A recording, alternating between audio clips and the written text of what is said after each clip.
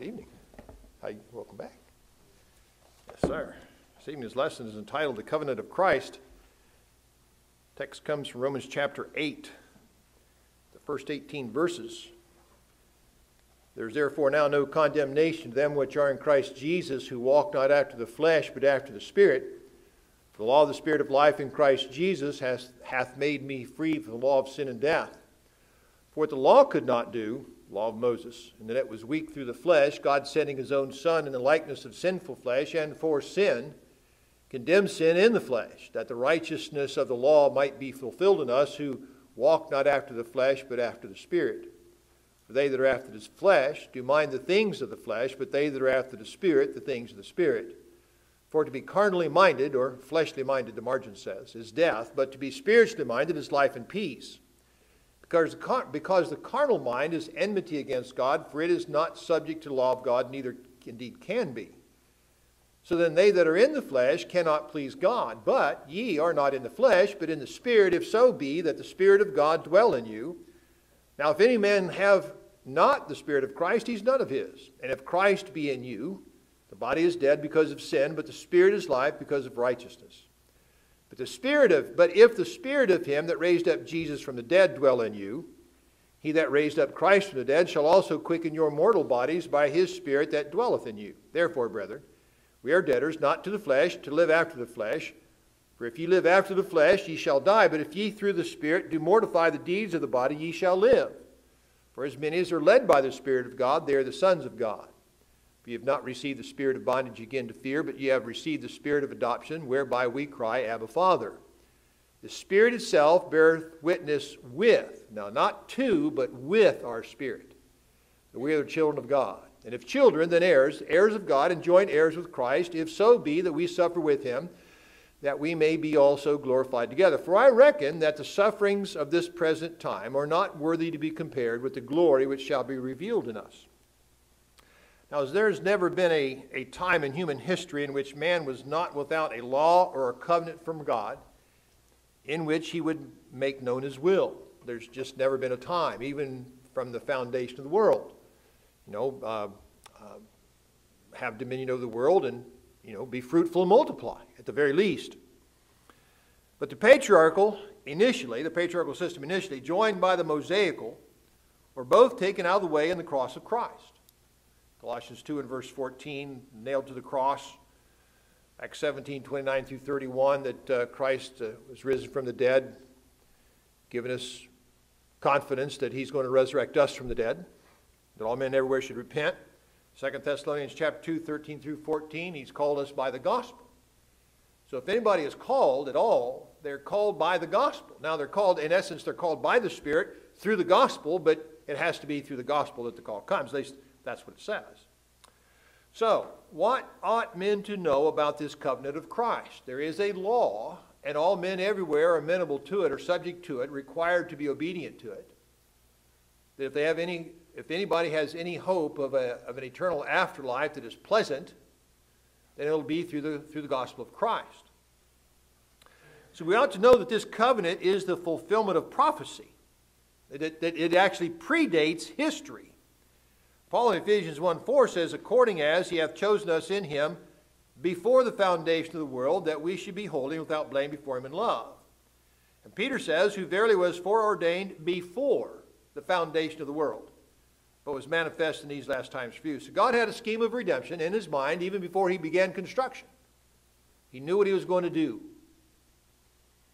Now, this covenant is touched on, introduced, if you will, in a kind of a vague sort of way in the Garden of Eden in Genesis 3:15, where God speaking to the serpent says that he, the seed of woman, notice he says the seed of woman, not the seed of man, but the seed of woman, is going to bruise your head, but you're going to bruise his heel. So you're going to get the death blow, and he's just going to bruise himself a little bit. Hebrews chapter 2 says, for as much then as the children are partakers of flesh and blood, he also himself likewise took part of the same, that through death he might destroy him that had the power of death, that is the devil, and deliver them who through fear of death were all their lifetime subject to bondage. John says, he that committeth sin is of the devil, for the devil sinneth from the beginning. For this purpose the Son of God was manifest, that he might destroy the works of the devil. Again, Genesis 3:15. He's going to bruise your head, and you're going to bruise his heel. So there's the beginning introduction to it, if you will. But Jeremiah, in Jeremiah chapter 31, prophesied this new law, that there was a new law coming. And then the writer of Hebrews quotes it almost verbatim in Hebrews chapter 8, verse 6. But now he hath obtained a more excellent ministry, by how much also he is the mediator of a better covenant, which is established upon better promises. For if that first covenant had been faultless, then should no place have been sought for the second. For finding fault with them, he saith, Behold, the days come, saith the Lord, when I will make a new covenant with the house of Israel and with the house of Judah. A new covenant. Not according to the covenant that I made with their fathers in the day that I took them by the hand to lead them out of the land of Egypt, because they continued not in my covenant, and I regarded them not, saith the Lord. For this is the covenant that I will make with the house of Israel. After those days, saith the Lord, and he starts quoting from Jeremiah, I will put my laws in their mind and write them in their hearts, and I will be to them a God, and they shall be to me a people. And they shall not teach every man his neighbor and every man his brother, saying, Know the Lord, for all shall know me, from the least to the greatest. For I will be merciful to their unrighteousness, and their sins and their iniquities will I remember no more. In that he saith, A new covenant he hath made the first old. Now that which decayeth and waxeth old is ready to vanish away. He's saying that the old law, the law of Moses, is going to be replaced by the new law, by the new covenant. Jesus said, I came not to destroy, but to fulfill. So when he fulfilled the covenant, it's like if you go, to Lowe's and you order a washer and dryer, a particular model number, a particular serial number, and all the things that identifies that washer and dryer combination, and then on the day appointed, they show up and deliver it to your house and install it, and you sign the receipt for it. It's not going to be delivered again. It's been delivered. Now, they may show up tomorrow with a whole nother set. It's been delivered already. We take donations, you understand, but it's not ours. You might need to check that thing one more time. So it was promised, it was prophesied that it would be, that the old law would be done away with, and then the Hebrew writer quotes it and says it's been fulfilled. And we ought to also understand that this covenant began on Pentecost in Jerusalem, again in fulfillment of prophecy.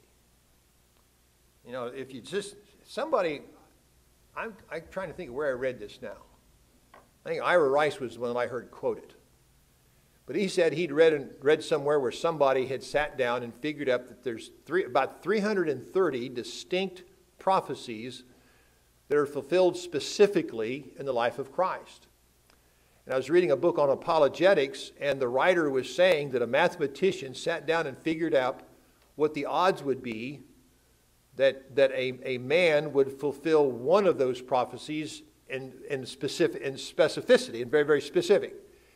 Then he said he gave the percentage. And then he said for that man to fulfill two of them very, very specifically. And he gave and then he said, but to do 10 is almost impossible, not to mention 300. So, the odds, you couldn't get one of the boats to give you odds on that one. So they wouldn't even begin that process. The time has been specified. In Daniel chapter 2 and verse 44, and in the days of these kings. Now, Daniel's interpreting the dream of the king, the statue, head of gold, shoulder of silver, so forth and so on. And he finishes up with the feet that are made of miry clay and iron. And he says, and in the days of these kings, that last kingdom, shall the God of heaven set up a kingdom, which shall never be destroyed, and the kingdom shall not be left to other people, but it shall break in pieces and consume all these kingdoms, and it shall stand forever. Now, if you look at the prophecy of Daniel, there's actually 5 kingdoms. I said 5 kingdoms. 5 kingdoms prophesied. There's not 5, there's 5. This 5. And the last kingdom is a stone cut out of a mountain that's cut out without hands, and it came down and hit that statue in its feet and destroyed it and absorbed all of it. So that's what Daniel's talking about. Isaiah chapter 2, and it shall come to pass in the last days that the mountain of the Lord's house shall be established. And Daniel, in Acts 2 and verse 17, Peter says, and it shall come to pass in the last days, saith the Lord. And he's quoting from Joel. And we'll look at that here in a little bit more detail. I will pour out my spirit upon all flesh, and your sons and your daughters shall prophesy. Now, did that happen? Yes, it happened. So when it happened, it was going to happen when? In the last days. So when it happened in the last days as prophesied, and in the last days the kingdom would be established. So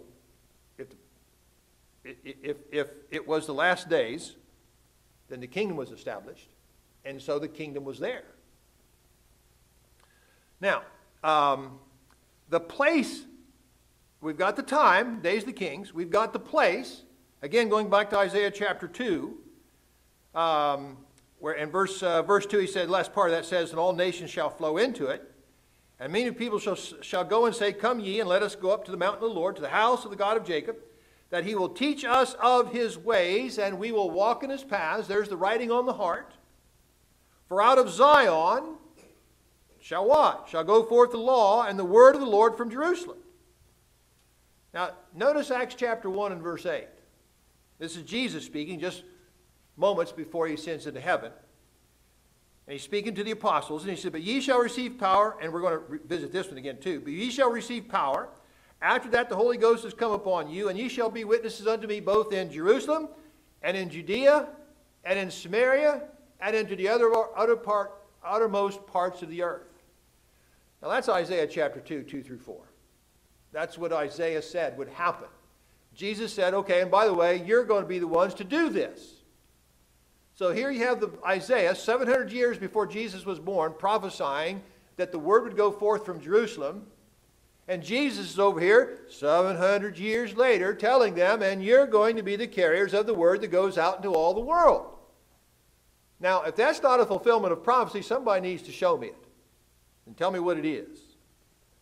So we've got the time, we've got the place. It would come with power.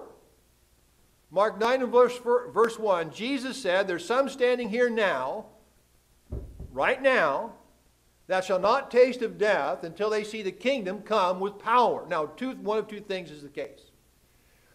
Either the kingdom came, or it hasn't, and there's some really, really old people over there in Judea right now waiting on the kingdom to come. Because Jesus said, some of y'all are going to still be alive to see the kingdom come with power. So it came or it didn't. If it hasn't come yet, they're still alive. Or a third possibility, and I'm not in favor of this, Jesus is a liar. Or number 4, he was just slap crazy. And I denied 3 and 4. 3 and 4 is blasphemy. So it came. Now, so did it? Can you prove it? Yes. Strange you should ask that. Luke 24 and 44, Jesus, again, before his ascension, he's meeting with the apostles. And he says, you tarry in Jerusalem to receive the promise of the Father of power. That they're going to receive power. And you wait there in Jerusalem until you receive the power. Now, either the power came or a bunch of old guys over there waiting. Okay.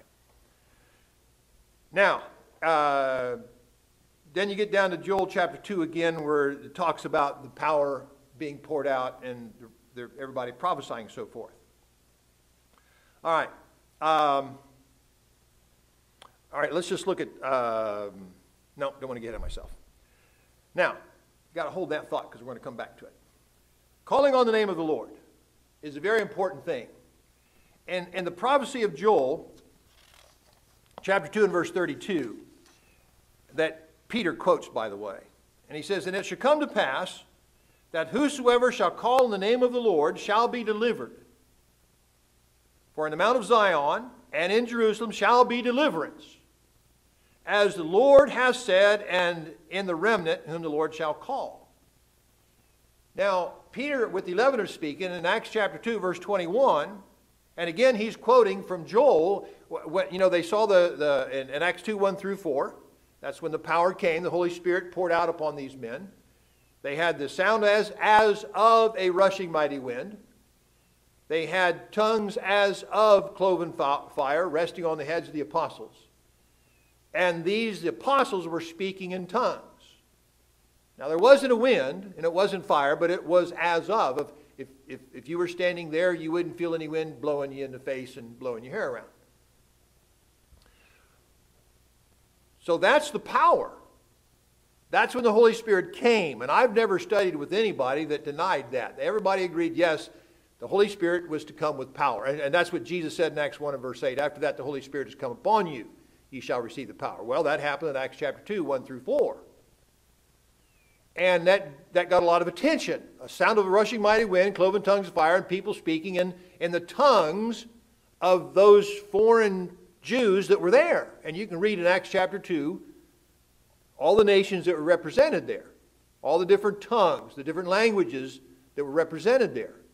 And they were saying, how are we hearing these Jews speak in our own language? Now, language, our own tongue, not some unintelligible, and I don't mean to be disrespectful, unintelligible jibber-jabber. It was a language. If my mother-in-law had been there, she was from Paris, France, spoke French, obviously. If she were there listening, she would hear them speaking, or one of them speaking in French. Okay? Because that's a foreign language. That's another tongue. That's the tongue in which she was born. If we were standing there, one of them would be speaking Mississippi. Okay? Y'all? Okay? All right. That's the thing. You got to keep that in mind. So, and then in Acts, now, that whosoever shall call on the name of the Lord from chapter 2 and 21 of Acts. And Paul in Acts 22:16 says, now why tarriest thou, rise, or not Paul, but Ananias speaking to Paul, Saul of Tarsus, says, arise and be baptized and wash away thy sins, calling on the name of the Lord. Well, what's calling on the name of the Lord? Calling on the name of the Lord is being baptized. It's the act of baptism in obedience to Christ's commands. Jesus said, he that believeth and is baptized shall be saved, Mark 16:16.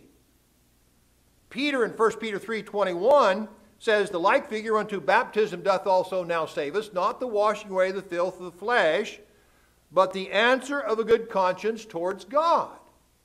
Now, what's the answer of a clear conscience? I've just done what I've been told to do. The Holy Spirit testifies with my spirit that I'm a child of God. I'm a son of God. Well, how do you know that? Well, I heard the gospel. Check. I believe that Jesus was the Christ. Check. I've repented of my sins. Check. I have confessed him before men. Check. That I believe he's the Christ, Son of the living God. I've been baptized for remission of my sins. Check. And the Holy Spirit testifies with my spirit, says, that's right, you did all of that. So therefore, you are a son of God. That's the answer of a clear conscience. I haven't earned anything. I haven't put anybody in my debt to give me anything.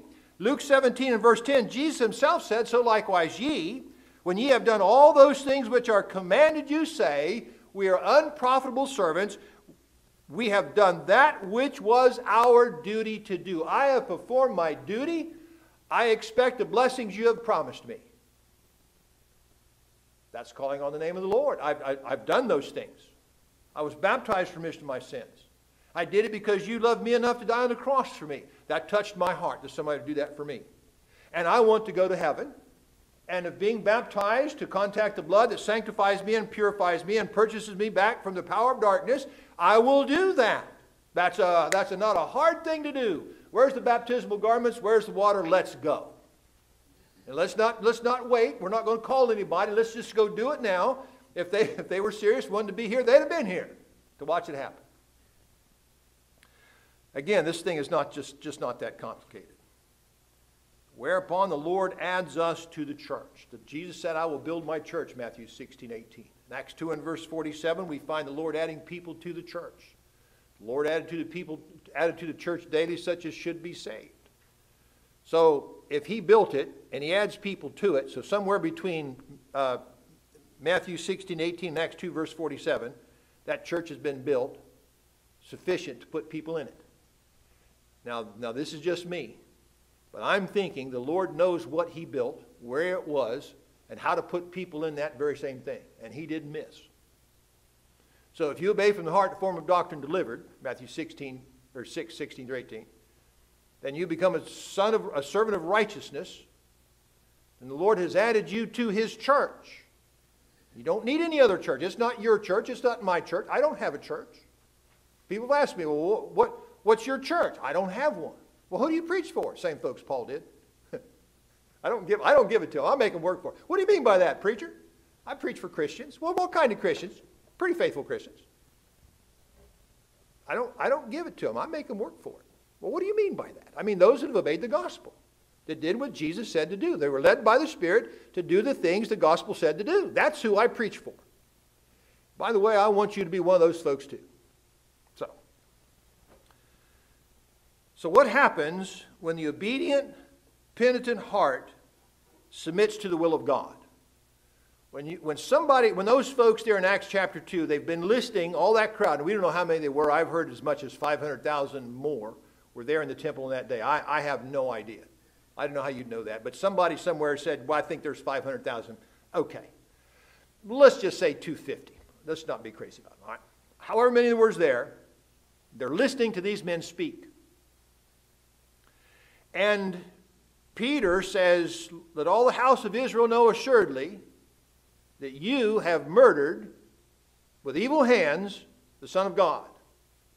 That God has made this Jesus whom you have crucified both Lord and Savior.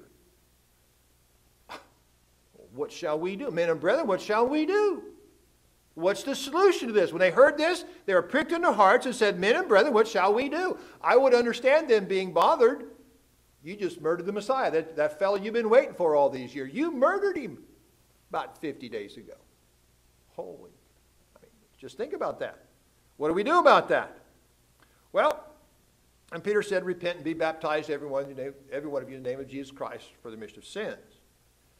So, what happens when this obedient, penitent heart submits to the will of God? It changes from a mind concerned with the carnal, this exterior world out here, and it's an important thing, not taking anything away from it, to one concerned more with the spiritual. Again, going back to our text, Romans chapter 8, verse 5 through 9. The carnal mind that those folks in Jerusalem were pricked in their hearts, and some of those folks with carnal minds that had murdered the Messiah, that ignored the miraculous, that ignored and denied. He's doing it by the power of Beelzebub, they said. Well, you can't get much more carnal than that, can you? What would they have done to have been more carnal? Well, they murdered him. Yeah, that would even trump denying that Jesus did it by the power of the Holy Spirit instead of by the power of Beelzebub. So were these folks carnal-minded? I mean.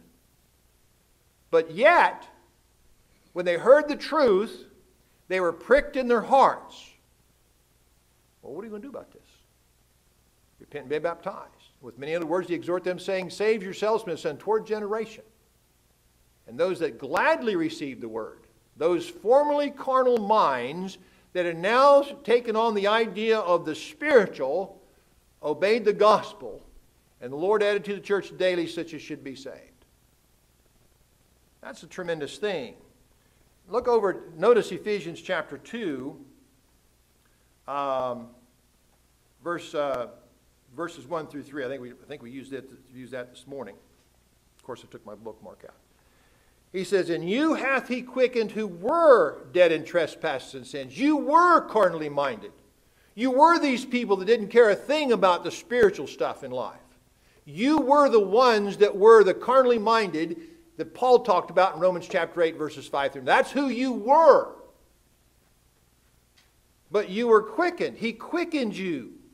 Wherein in time past ye walked according to the course of this world, according to the prince of the power of the air, the spirit that now worketh in the children of disobedience, among whom also we all were carnal minded. We all had our conversation times past in lusts of our flesh, fulfilling the desires of the flesh and of the mind, and were by nature the children of wrath, even as others. That we were those carnally minded people. But when we heard the truth, we were pricked in our hearts, and we said, men and brethren, what shall we do? Now this new mind, this new changed mind, focuses on the heavenly. Seek ye first the kingdom of God and his righteousness, and all these things shall be added unto you. They now realize there's something more to this life than just getting up every morning and going to work or doing whatever it is you do. There's more to it than that. And we're not strictly concerned with the worldly stuff in this life. Now, obviously, we live here and we have to deal with it, but it's not our main concern. 1 John chapter 2, verse 15 through 17, love not the world, neither the things that are in the world. If any man love the world, the love of the Father is not in him. For all that is in the world, the lust of the flesh, the lust of the eyes, the pride of life, is not of the Father, but is of the world, and the world passeth away, and the lust thereof, but he that doeth the will of God abideth forever.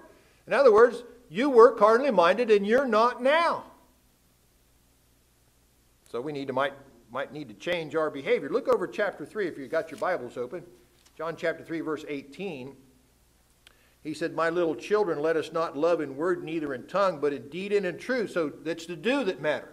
It's the do. And hereby we know that we are of the truth, and shall assure our hearts before him. For if our heart condemn us, God is greater than our heart, and knoweth all things. So God knows what's in our heart. Even though we are guilty, we reckon, how could God forgive me? I don't see how he could forgive all that stuff I did. Well, because he's God, that's how. And he said he would, that's why.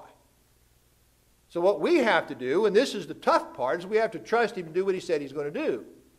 Even though we know who we are. Well, he does too. It seeks the heavenly home. Again, you have to get up in the morning, you have to get your clothes on, you have to go to work. You have to earn a living. There's stuff you have to do. You can't just sit there. I mean, you might be retired. I get that too, but the rest of us have to get up and go to work. We have things that we have to earn a living. We have to put groceries on the table. We've got to keep the lights on, the air conditioner. There's stuff we have to do. But that's not all there is to our lives. We now recognize there's something more and more important. That it's the heavenly home we're looking for. Hebrews chapter 11 and verse 16, he says, but now they desire a better country, that is heavenly. Wherefore God is not ashamed to be called their God, for he hath prepared for them a city. 12 and 22, he says, but ye are come unto Mount Sion, unto the city of the living God, the heavenly Jerusalem, and to an innumerable company of angels. In chapter 13, 14 of Hebrews, he says, for here we have no continuing city, but we seek one to come. So we recognize that this place is not our final, ultimate home, that there's something beyond this. Listen, I don't mind living here. Don't misunderstand me. I'm not whining about living here. I like it. Miss my wife, but I like this place. I like living here. And the fact that there's going to be a city where we're all going to be reunited once again is tremendous.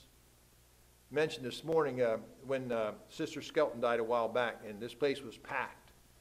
And the song service was led. Boy, that was tremendous. That was just tremendous. And everybody said, boy, it'd be nice to come home. I said, well, come on back. Well, I can't do that. Well, then just never mind. What'd you bring it up for? Man. But the life then led becomes one characterized by righteousness. And this is the really, really crucial part of this. And I got ahead of myself a little while ago. I should have read 1 John 1, 7 through 9 first, but I didn't. But 1 John 1, 7 through 9 talks about the life that we live. He said, but if we walk in the light as he is in light, we have fellowship one with another, and the blood of Jesus Christ, his Son, cleanseth us from all sin. Walking in the light. There's the characteristic life of the faithful, righteous child of God. If we say we have no sin, we who walk in the light, we deceive ourselves, truth is not in us. If we confess our sins as righteous individuals, he is faithful and just to forgive us our sins and to cleanse us from all unrighteousness. Again, that goes back to the blood of Jesus washing us from our sins. If we say that we have not sinned, we make him a liar, and the truth is not in us. And then we'd get over to chapter 3, verse 18 through 20, that there's the idea of us walking in the light as he is in the light. We're more sensitive about sin. So when we commit that sin, we're more sensitive about sin, and we're more ashamed of having committed that sin we might have been previously, because we should know better. You ever had one of your kids, I've already told you don't do that, and you did it again. Okay, here we are. We're walking along, going about our daily business. We recognize we've sinned. How can he forgive me of this again? Well, because he's God, and you repent, and he's promised to forgive you. because He knows our heart. He's bigger than our heart. If our life is characteristic by walking in the light as He is in the light, He's righteous and just to forgive our sins when we ask for His forgiveness. Didn't Peter say, Lord, should I give somebody 7 times in a day? What did the Lord say? 7 times 70. That's 490 times. Yeah, that's tremendous. He's not saying go sin 490 times either. That's not His point. He's saying that you forgive the penitent heart. If it takes 490 times in a day, then that's what you do. But why would they do that? Because they're flesh. They're flesh, that's why. And they're struggling they're struggling in the flesh, with the flesh. Christ's covenant has been delivered. The faith once for all delivered to the saints, Jude says. It can be understood. Paul told the Ephesian brethren, when you read what I wrote afore in a few words, you'll have my understanding. So I'll know what Paul knew. That's a tremendous thing. And that word is going to judge us at the last day, John 12 and verse 48. The words that I have spoken, the same shall judge you in the last day. So the fact is, I know what the standard of judgment is. I know what the Lord expects of me. I know how sin is forgiven. I know how to avoid sin by reading and studying the Word of God. Study to show thyself approved unto God. So I know that. I can know what it is I'm supposed to do. And there won't really be any surprises for those that are children of God. There won't be any surprises on the day of judgment. Maybe shock, but not surprises because it's there. Our eternal destiny will be determined by how we lived our lives. Read the judgment scene in Matthew chapter 25, verse 31 through following. And there were people that went about doing good. And the Lord said, come to the rest prepared, because you fed me when I was hungry, you clothed me when I was naked, you visited me when I was sick, came to visit me in prison. Lord, when did we do this? When you did it least to my brethren. Well, I just fed the hungry. I just clothed the naked. I just visited the sick. Yeah, that's what you're supposed to do, but when you did that, you did it least to my brethren. There's a bunch of folks going to say, depart from me, never knew you. Well, Lord, because when I was hungry, you didn't feed me. When I was naked, you didn't. When did we see you? When you did it not to the least of my brethren. It's a very big deal. Acts chapter 10, and Peter opened his mouth and said, of a truth I perceive that God is no respecter of persons, but in every nation he that feareth him and worketh righteousness is accepted with him. So go back and look at that idea of taking care of folks, the benevolence that we are supposed to engage in. But in every nation he that feareth him and worketh righteousness. Revelation chapter 20, and I saw a great white throne, and him that sat on it, from whose face the earth and the heaven fled away. 2 Peter 3, 9 and 10, destroyed with great heat. And there was found no place for them, the earth and the heaven. And I saw the dead, small and great, stand before God, and the books were opened. The books of our lives were opened. And another book was opened, which is the book of life. And the dead were judged out of those things which were written in the books according to their works. And if your name's not written in the book of life, basically the citizenship book roster for the city of heaven, city of God in heaven, the New Jerusalem, then if your name's not written there, you're going to hear, depart from me, I never knew you. That's going to be a sad day. There's a sad day coming. We sing that hymn also. There's a sad day coming. So our task is to prepare ourselves. Our task is to be the kind of people that God's going to be honored by. And the thing is we can know what that is. We can know what it is we're supposed to do, how we're supposed to do it, and when it's supposed to be done. Now, there might be some things you're kind of stuck on, and that's what we're here for, is to help one another. So if there are questions, if there are some things you're not sure about, let's talk about those. Let me know. I'll preach a sermon on it. I'm always looking for an idea. So if you've got a question, let me know, and I'll deal with it from the pulpit if you want. Otherwise, we'll sit and study it across your dining room table. But the gospel plan is very specific. Hearing, Jesus said they shall all be taught of God, John 6, 44 and 45. Jesus said in John 8, 24, except you believe that I am he, you shall die in your sins. So I have to believe what the Bible teaches about Jesus, as the Bible teaches it about Jesus. I have to be willing in Luke 13, 3 to confess my sins, except you repent of my sins, except you repent. You shall likewise perish. Confess him before men. Tell you next, except you confess me before men, I will not confess you before my heavenly Father. Matthew 10, 32 and 33. Baptized for remission of sins, Mark 16:16. Living that faithful Christian life, Revelation 2 and verse 10, being faithful unto death. You know, that's how we acquire the confident expectation of the blessings of heaven, Colossians 1 and verse 5. If you're not a child of God, become one. If you are, but you've been unfaithful, come back. If there's questions, let's study, open our Bibles and study together. Prayer, let's pray together. No greater blessing than folks praying for each other. And you mention my name, I wouldn't be insulted in the least, trust me. So if you need to respond to the invitation of Christ, we invite you to come down front and let us know while together we stand and sing.